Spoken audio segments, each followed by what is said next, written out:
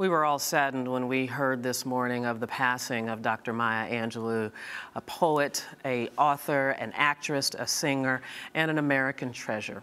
Angelou especially inspired little girls who recite her famous poems, from the sassy and empowering phenomenal woman to the declaration of the right to live made in Still I Rise. Out of the huts of history's shame I rise. Up from a past rooted in pain I rise. A black ocean leaping and wide, welling and swelling, I bear in the tide. Leaving behind nights of terror and fear, I rise. Into a daybreak miraculously clear, I rise. Bringing the gifts that my ancestors gave. I am the hope and the dream of the slave. And so, naturally,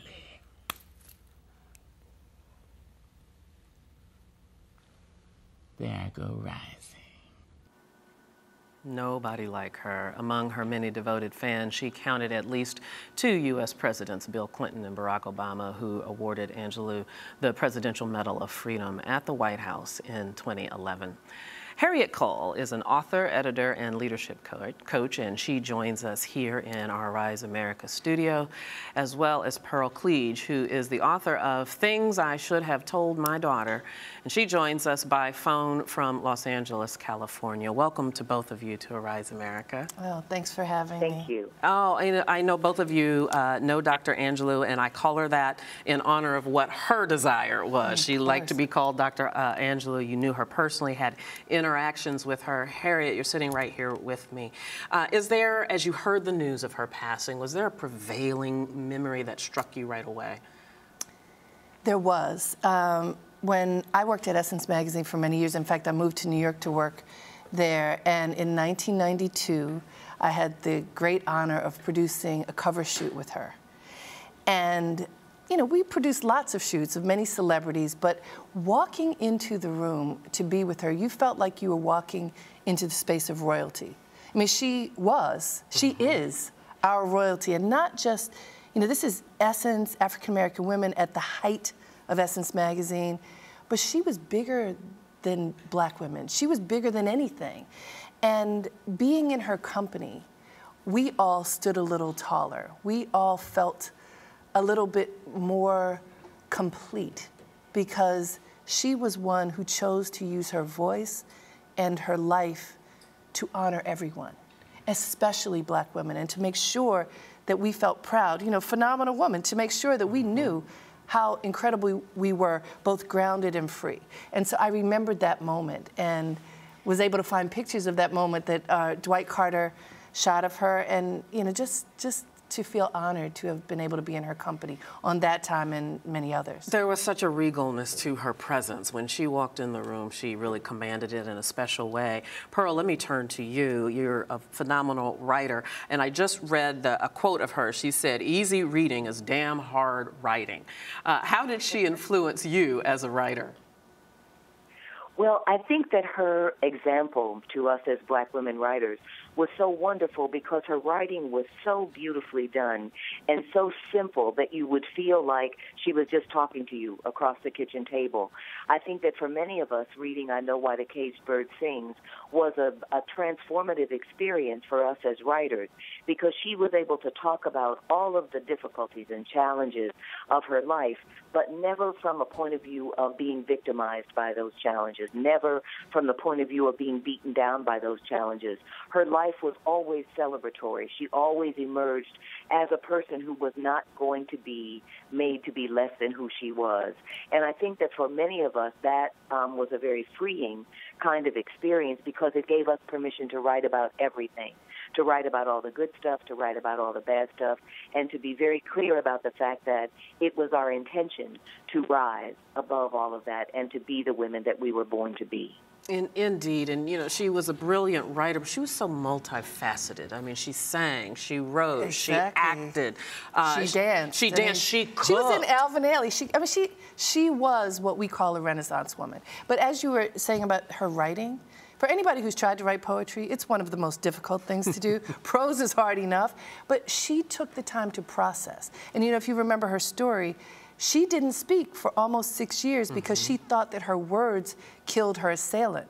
And when she chose to speak, she chose to lift us up, to use her words for the enlightenment of all. She could have made any kind of choice, but these 86 years that she lived on a planet will live on forever because she took the time to process her thinking and put it into words that we can hold on to and digest for generations to come. Yeah, Pearl, you know, we know, we being regular folk, know Maya Angelou as, you know, a poet laureate and as Oprah Winfrey's friend.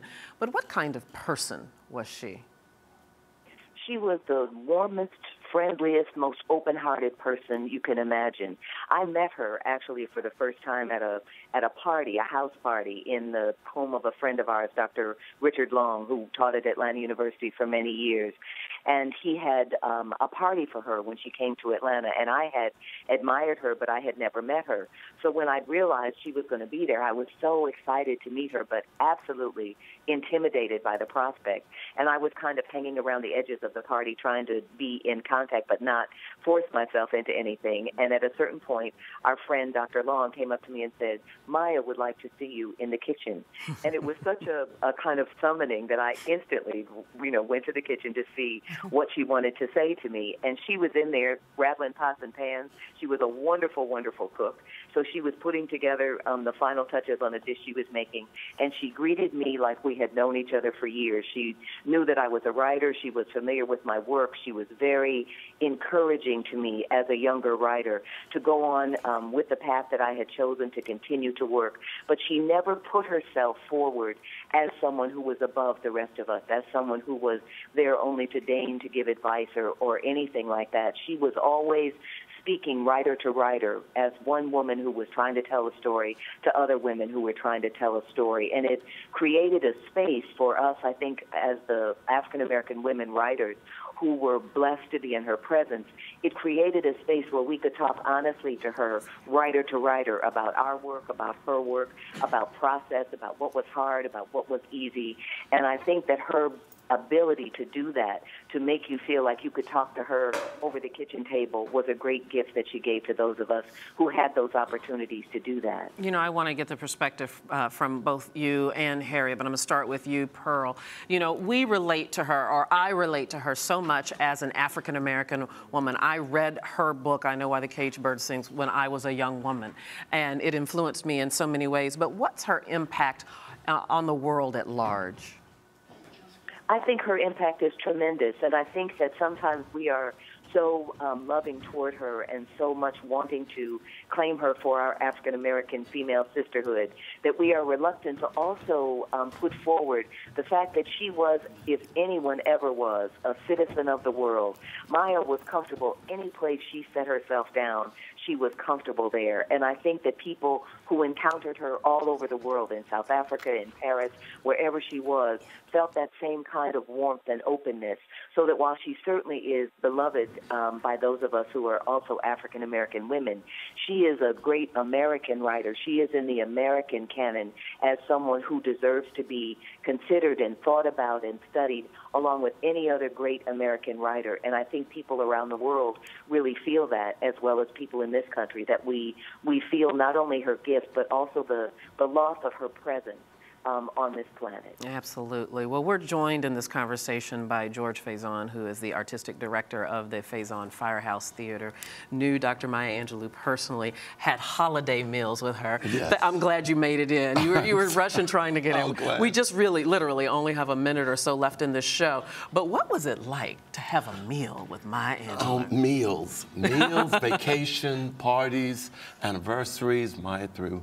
Oprah threw parties for Maya. There were cruises, unbelievable things, and we did all sorts of I imagine the wonderful conversation at the table had to be titillating. Absolutely, because you could be sitting by a brain surgeon or a nuclear physicist, as well as the artist and the dancer and the singer and all of those people, and then she could throw down in the kitchen as well. So she cooked a mean, suffocated chicken. But what she left us was the love that we should have for one another. She would always preach, and we'd say preach, that no matter how you came to the table, you could be rich or poor, black or white, pretty or plain, gay or straight, any of those things. Maya embraced all those people and all of those ideas. You know, I actually have a memory of Dr. Angelou'S. She came and she spoke at the university when I was in veterinary school, and that presentation changed my life. I'll never forget. She came from the back of the gymnasium all the way through the crowd singing, followed by African drums. And then she got up there and her words literally changed my life. I became a motivational speaker and I would channel like Maya in my head. That changed. Yeah, but she was such a powerful presence. So I want to end here, Harriet. She has so many quotes that we all know. One of them is, you know, people will forget what you said, they'll forget what you did, but they'll never forget how you made them feel. Very quickly, what does she say that you'll never forget? I love that one, but just the sense of phenomenal woman, that she taught us to love ourselves and to stand strong, to stand up to the sky. Yeah, she was wonderful. And be fully us. We're out of time. George Fazan, Harriet Cole, Pearl Cleage, thank you to all. Thank you for joining us. We'll see you tomorrow.